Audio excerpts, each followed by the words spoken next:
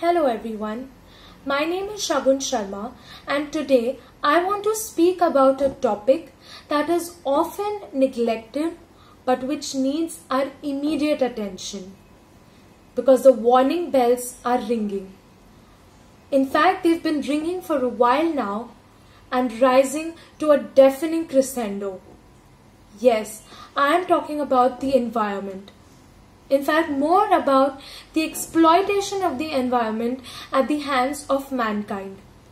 We need to start caring for our Mother Earth. We need to love, care and nurture her as she takes care of our needs. We need to start planning for future generations and ensure sustainable development. We need to conserve and we need to cut down on our debauchery. Because if not now, then when? If not us, then who? And if not the earth, then where?